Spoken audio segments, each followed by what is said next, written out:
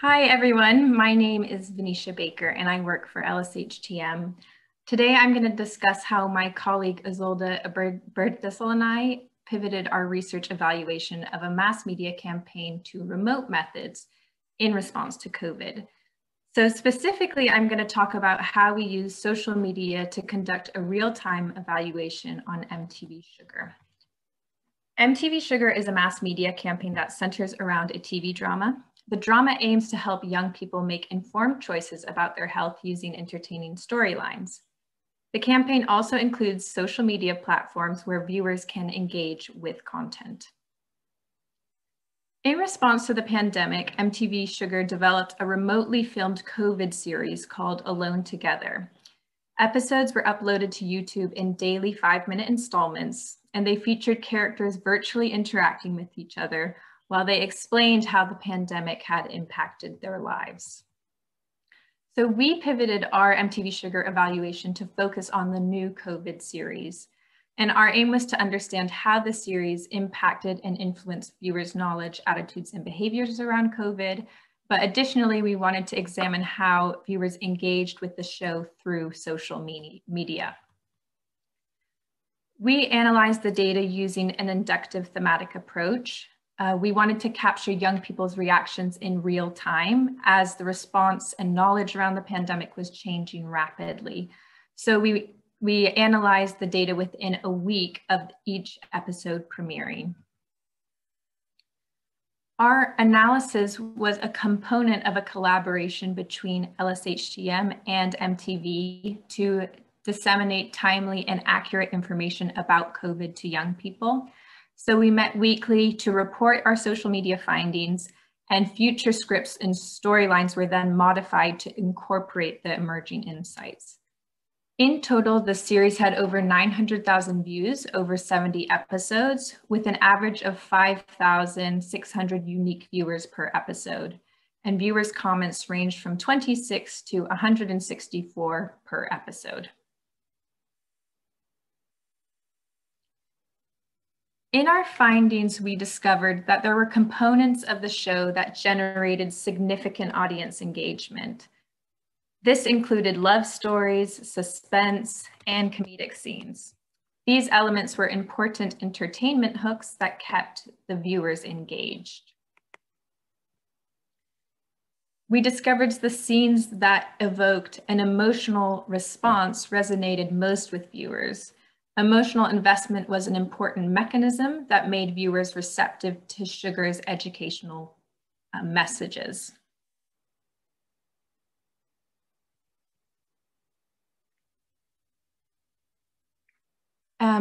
Comments demonstrated that watching the show made viewers more empathetic as they became more aware of the experience of others. As a result, viewers encouraged their online peers to be more community-minded and to take COVID more seriously. Dialogue between viewers created an opportunity for learning. Viewers shared with their peers and shared information with their peers and challenged each other's points of view. MTV Sugar's production team also responded to viewers on the platform, those that shared poignant messages or addressed messages that conflicted with their aims. And viewers used social media as an online space where they formed a sugar community. Here they bonded over their interest in sugars, shared their personal experiences, offered support and advice to each other, and more. The sugar community was particularly valued during COVID as many viewers faced challenging times or were isolated. Viewers also used social media to feedback what they liked and didn't like about the show to MTV Sugar, and MTV Sugar could respond to individuals to acknowledge that they had received that feedback. A central aim of MTV Sugar is to link young people to relevant resources, and we saw an asset of online and the comments section was that viewers could directly connect with the MTV Sugar team to receive links to resources that fit their individual need. Social media generates participant-guided data. Users can choose if and how they engage in topics. So this produces candid responses, and it can reduce participant and research bias that can arise from a more traditional interview setting. However, as participation is voluntary, a sample bias towards those who are most engaged with the show is likely. Social media is also a valuable evaluation tool as it allows for quick analysis in real time. The digital nature of the data is particularly useful in an era of COVID where remote methods are necessary. And as all of the data is public, it can be captured without ethics approval. We actually chose to use this data while we were waiting for ethics approval from other parts of our evaluation, which had to be amended due to COVID. Young people are often mischaracterized in research as hard to reach. However, this data shows that young people are accessible and willing to share their perceptions and experiences. And we need to show up to the spaces in which they occupy, and those spaces are online. So I just want to end with a clip from Sugar. Yes, it's a scary reality. And yes, people are getting sick and some even dying. But we can all do our bit to curb the spread. COVID can be beaten. If we just make the effort to do better, all of us. At the end of the day, we're all in this together. Every single one of us. And even though these lockdown times can make us all feel pretty alone, we can do this. Alone, together.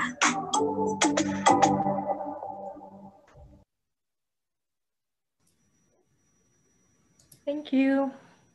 Thank you, Venetia, for a fantastic and engaging presentation.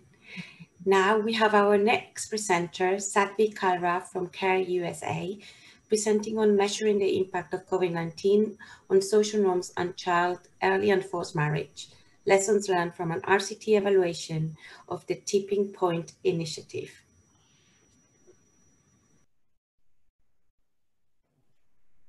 Hi, thank you. Hi, I think it's going to start straight away, so I'll just say ready, go, if that's okay with you. Okay. Ready, go. Yes. Thank you so much, everyone. My name is Sadhvi Kalra. I am the Monitoring Evaluation Learning Specialist for the Tipping Point Project.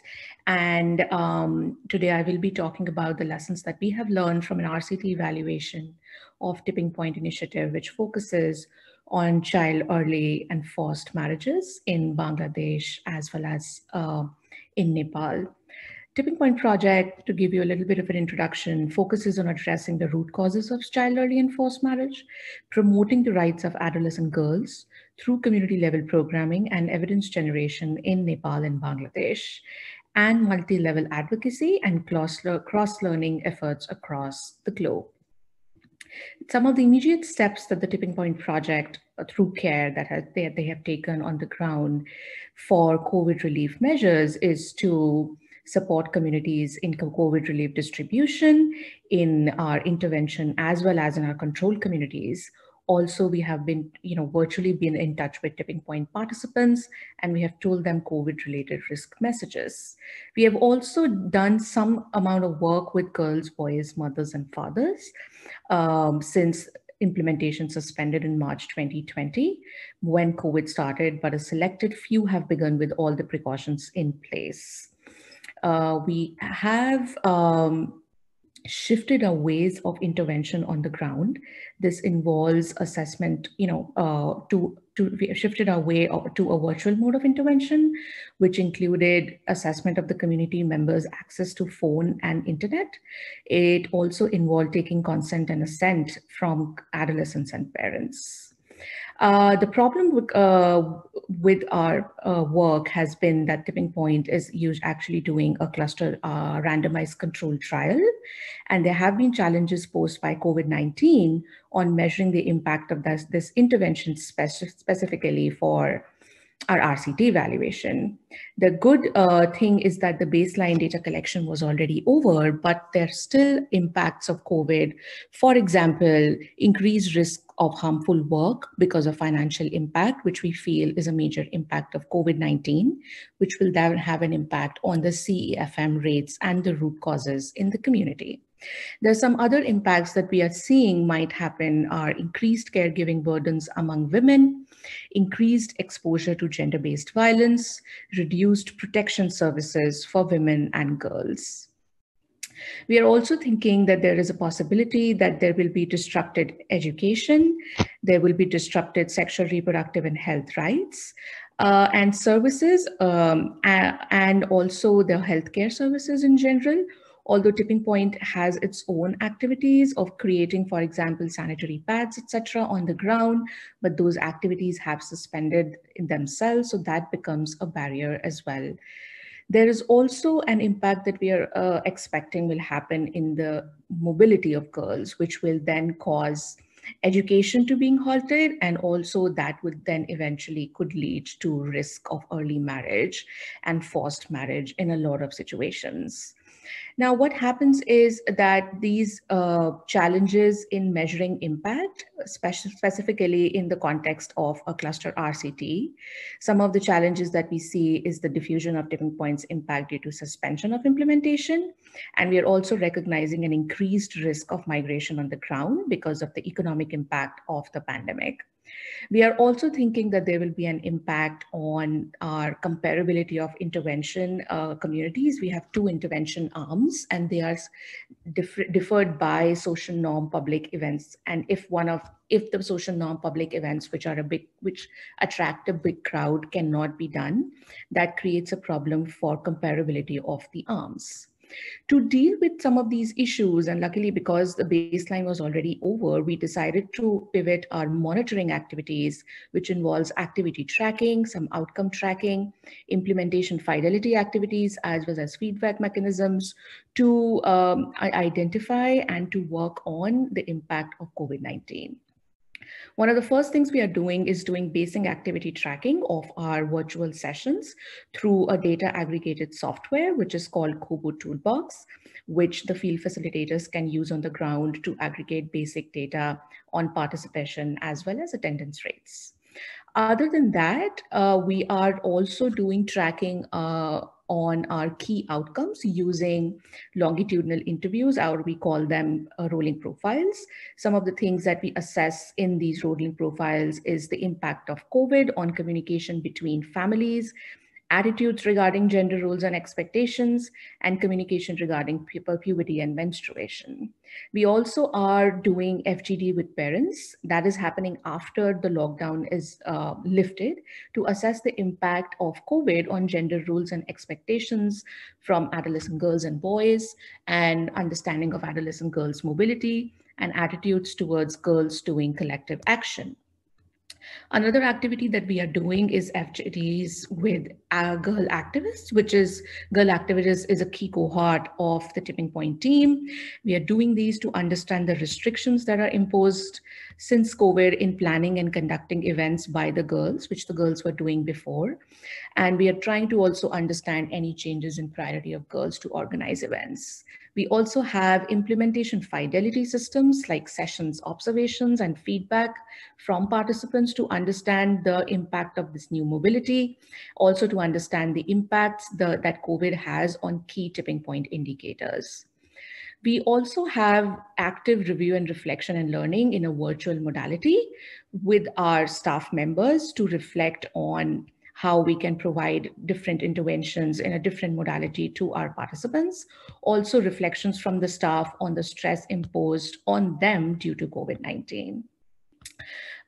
You can find the resources or the tools, etc., from Tipping Point's work on the monitoring tools, as well as the detailed RCT evaluation design and how we have worked towards it on our website.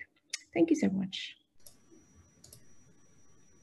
Thank you very much, Sadhvi, for a very interesting presentation with lots of wonderful ideas about monitoring and evaluation. Next, we have Michele Decker from Johns Hopkins University. Michele will be presenting on remote data collection for GBV and other gender dynamics of COVID-19 among youth in Nairobi, Kenya, methods, ethics, and preliminary results.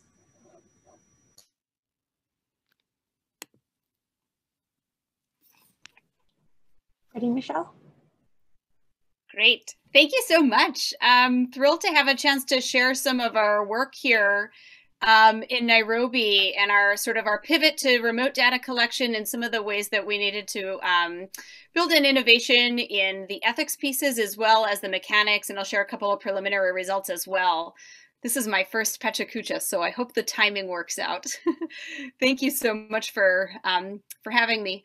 So this is, about a year ago, we had run a respondent-driven sampling survey with unmarried youth in Nairobi. It was primarily focused on family planning as well as gender-based power imbalances. So when the needs came up around understanding the impact on COVID, we felt this was a really useful platform because it was an existing sample. So we sought to do a mixed method study. We did phone-based surveys, which I'll primarily present on. We're also running a mini survey, a message-based survey, and a series of remote qualitative activities, focus group discussions with youth and stakeholders, key informant interviews, and in-depth interviews. So we built in, of course, all of our standard GBV ethics protections, the training protocol in concert with the international best practices. Obviously, the specialized training for this team on validating non-judgmental approaches to GBV topics, including sexual exploitation, and of course, that discrete referral to support services. Some of the things that we had to build in for the phone-based were around auditory privacy screeners. We did that at the beginning. We built in a code word for potential privacy interruptions. We knew there was a risk for phone sharing that we had to address, and we also broke the survey up into 2 distinct sessions to minimize burden. For our qualitative components, we built in a number of Zoom protections, password protection, locked room, voluntary video. This sounds standard for the professional space, but we had to do a lot of logistics with our youth in preparation for these elements of the data collection. Just a couple of implementation parameters. We actually just finished this last week. We have about 1,290 participants for a 95% response rate, which we thought was really incredible, just about a year up. And we picked up, the privacy screener was effective. We picked up about 17 survey interviews where there was a risk for privacy violation, and we needed to reschedule those. As this audience is well familiar, the safety issues for young men in our sample primarily centered around police violence and interference. And then for young women, it was GBV and the added element of the COVID restrictions, creating risk for elevated violence. Interestingly, in this sample, the public safety was the issue primarily for young men and young women. About 14% of young women had experienced partner violence in the last year, and you won't be surprised to know that only about a third had IPV starting since the beginning of those restrictions. So this is really endemic to the environment, as it is so many places. We saw that only about a third of young women had actually received information about violence support services since COVID, which is a really actionable problem. And you see that for sexual harassment, it was endemic, although there was an increase for about a third of women. There was an increase in intensity. In terms of the time, we were very interested in time and mobility constraints. So obviously government restrictions on movement, concerns for COVID exposure were the primary mobility restrictions. But young men faced, again, that fear of police harassment. And for young women, it was household disapproval and household-related barriers. Very interesting for this population, the COVID restrictions for about a third increased their time with their dating partners, but it actually decreased their time with their dating partners for about 46%. This was not differential by gender. And I hope you can see this quote. You're sort of seeing how the restrictions on movement can suppress these relationships. Obviously, I think we're all very familiar around the income dynamics that we're facing due to the COVID, loss of household income, both for women and for men, and a movement into that informal labor. There's already a lot of informal labor participation in this population. You see a couple of gender differences here in terms of young men, much more likely to be the primary income generator.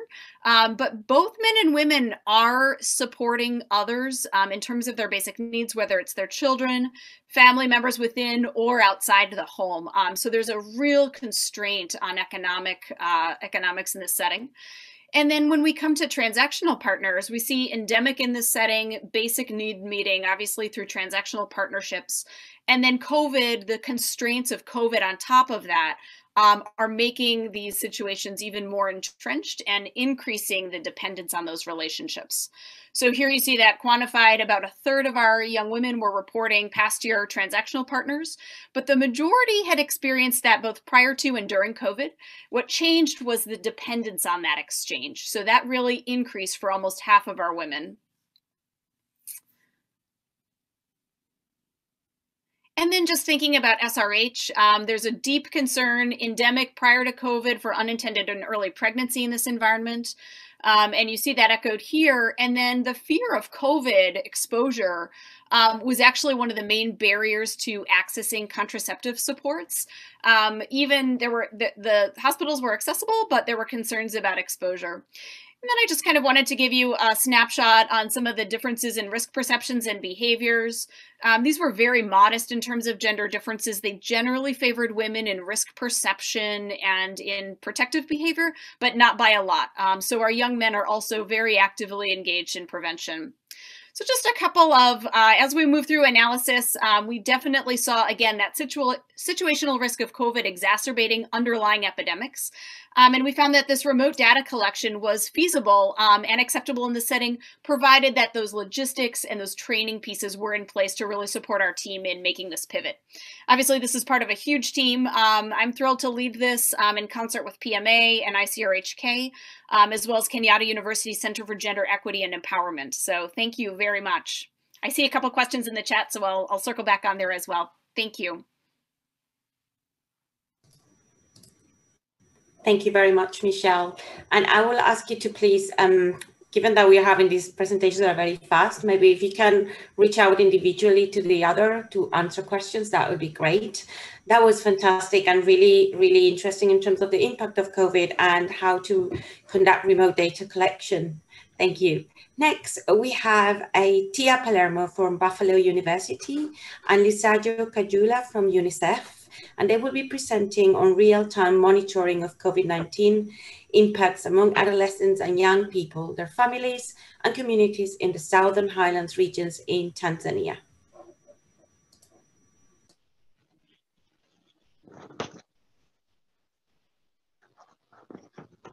Okay, are you ready to go? Yes, we are. Okay, here we go. Thank you. I present to you with my colleague Tia our experience in conducting monitoring of impacts among adolescents and young people in Tanzania.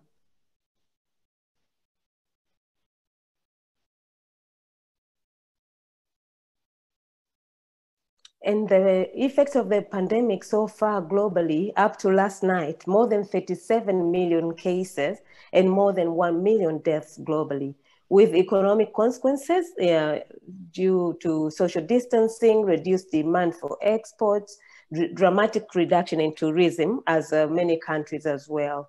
There are also effects on gender, including infection risk for women, also reproductive health risks and maternal mortality, early pregnancy and early marriage, especially for adolescent girls, increased care burden for women. Women are also more likely to be laid off. The study was mobile, leveraging on an ongoing longitudinal study in Tanzania, which has been happening for almost 4 years.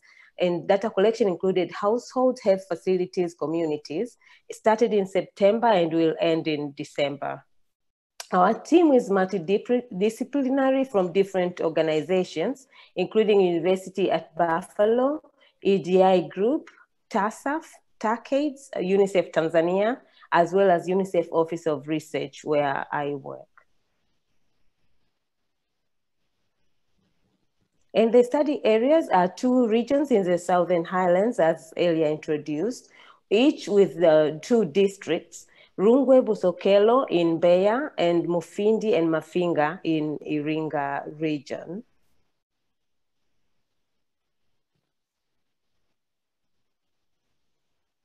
And the research questions included how the pandemic is affecting livelihood and health access, the coping strategies employed by youth and families, the gendered impact of COVID-19, as well as the barriers to health service utilization, both in demand and supply side. The innovation includes real-time impacts, also broad range of well-being indicators, including health and economic, triangulating data sources, using mixed methods, as well as reaching a hard-to-reach population. There are several ethical considerations when you conduct a mobile data collection, including difficult to obtain parental consent, especially for minors over the phone. So we employed using safe word for privacy. And then we included a violence module, but we are not asking about sexual violence due to increased sensitivity.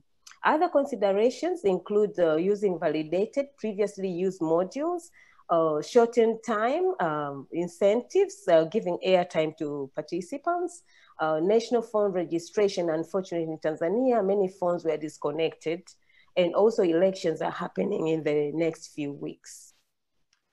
We are using multiple study instruments, including quantitative and qualitative interviews with youth, qualitative interviews with communities, and SMS messaging every 3 weeks with households, youth, and health facilities. We're examining well-being across various domains, including health, economic, and schooling domains, using a subset of survey items previously implemented over the past 3 years in this longitudinal cohort with face-to-face interviews previously. We're examining food and water insecurity using selected items from the Household Food Insecurity and Access Scale, as well as the newly developed Household Water Insecurity Experiences Scale, or WISE.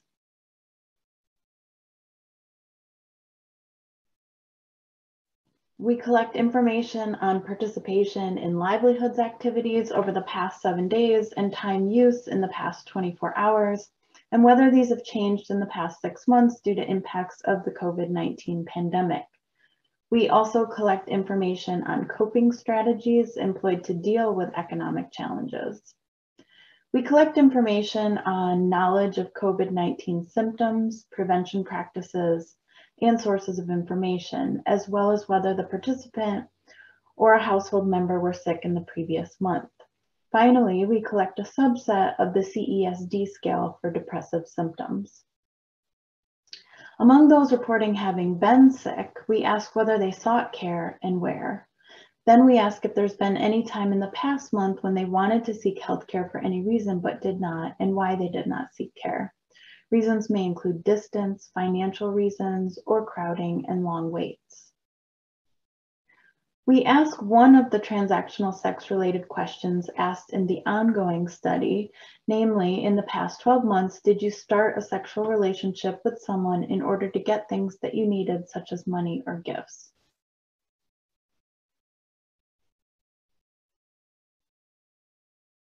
Finally, we ask a subset of the violence questions from the larger study. These include emotional violence, having been belittled, called names, or humiliated, and physical violence, having been slapped, pushed, hit with a fist, kicked, or beaten up. Based on the overall study design, this is asked on a split sample for ethics reasons. So what's next? We're currently starting to analyze data between October and December. We're going to have briefs and a report written up between now and February, and we expect to further disseminate the findings in 2021 and continue in-depth analysis for publication through 2022. We are also hoping to resume in-person data collection in 2021 for the official wave 4 of this longitudinal study. Asantani. Thank you very much, Tia and Lusajo, for a great presentation with lots of tips. Can I ask you please to, if you want to ask direct questions, could you do it privately in the chat? Because of the format, we want everybody to sort of pay attention to the presenters. So if you do individually, then it'll be easier for everybody. Thank you very much. So next we have Pinky Mahlangu presenting on from South African Medical Research Council, and she will be presenting on exploring the links and impact of COVID-19 and lockdown to gender-based violence, mental health and livelihoods among selected population groups in South Africa. Thank you, Pinky. Thanks, Anna. Good afternoon, everyone. I'll be presenting on our research on exploring the impact. Next slide, please. Exploring the links and impact of COVID-19 and the lockdown to gender-based violence, mental health and livelihoods among selected population. And just to acknowledge colleagues in the Gender and Health Research Unit, including Dr. Andrew Gibbs, who's also on this call today. So the study was funded by the SAMRC and the National Research Foundation of the in South Africa. It aims to understand the impact of COVID-19 pandemic and the lockdown on family dynamics among selected population groups. We particularly focus our study in Gauteng, which is one province in South Africa.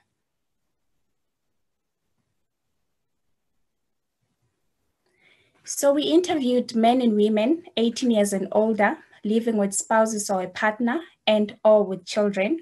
And component 2 of the study focused amongst frontline healthcare workers who are providing care during COVID-19 pandemic. And as I've said, it was specifically focused on Gauteng province.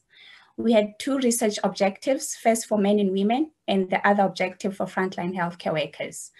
Amongst men and women 18 years and older, we wanted to understand how COVID-19 and the lockdown has impacted on families of these women. And we were interested to see differences between different income groups, those who had high income and those with low income. Amongst frontline healthcare workers, we just wanted to understand how working during this time impacted their lives and their families.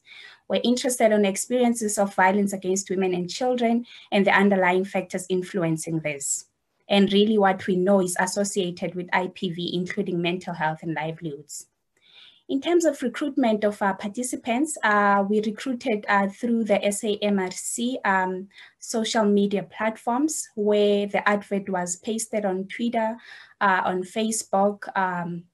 We also shared it using WhatsApps. And after this, we, as researchers, we copied this advert and pasted it on our personal Facebook pages and also asked other ex-field workers in the unit to assist us in sharing the advert widely with their contacts.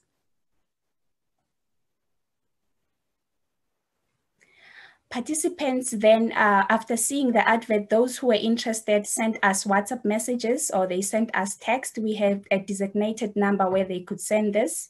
Those who had access to email, they also emailed us to indicate their interest. We then conducted the first call where we contacted them and screened them for eligibility and then took them through the informed consent process where we emphasize privacy and confidentiality. And during the screening, we asked them if they'll have a private space where they'll be able to take the call and where there'll be nobody who will be disturbing them. And those who said that they would have this were then included in the study. So data was collected using semi-structured telephone interviews, which lasted between 35 to 60 minutes. And as I've indicated, privacy and confidentiality was emphasized both during screening and when we started the interview. We needed to make sure that they'll be able to have private space. In terms of our interviews, we matched the interviews by gender and the language of the participant, making sure that males are interviewed by a male researcher, so are females. Participants were then electronically reimbursed 100 Rand for their participation to thank them for the time. So what are some of the experiences that we learned during these remote data collection methods that we employed? We learned that rapport was difficult to establish during this time over the phone. People were, though we found that Facebook and WhatsApp was actually a good platform for them to recruit not only young people, but even older people. But when we started the interview, it was really difficult to conduct these interviews without any visual cues, with the lines cutting and the network cutting. We had to call them again. So all those challenges we did experience. Some of the people wanted to do the interview quickly over the phone compared to when you have them face to face. We also learned that it was difficult to ensure privacy, though we emphasized this, but we could even overhear a third person present in the room while we were conducting interview. And when we asked the participants, they just wanted to continue with the interview. What we also learned was around asking questions related to violence. While people were happy to talk about all the other questions, livelihoods questions, mental health questions, most of them were reluctant to respond to violence questions over the phone.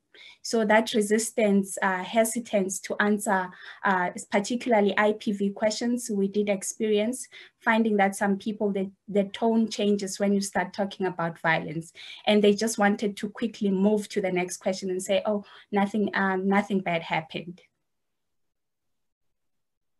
Some women would rather talk about other people's experiences of IPV rather than their personal experience. Even when we asked them about their children, violence questions related to children, they just wanted to either speak about a friend who has shared their experience or a neighbor rather than talking about themselves. Amongst men, we found that they would rather talk about tension rather than violence. They would say that, yes, we've had some tensions with my spouse during this time. However, nothing bad happened. They were really not forthcoming in talking about violence questions. So what did we learn from this? What are we saying based on this experience? We learned that it is important to deepen our knowledge in conducting remote using remote data collection methods, particularly when you're asking questions around violence against women and violence against children during pandemics, particularly making sure that we create conditions that will enable our participants to speak, because really, we really struggle to find good data around violence in our study. So we're currently analyzing our research. We are completing component 2 of the study. We'll analyze and then we'll publish our findings. So you do check the SAMRC webpage where you will see everything once the data is ready. Thank you so much.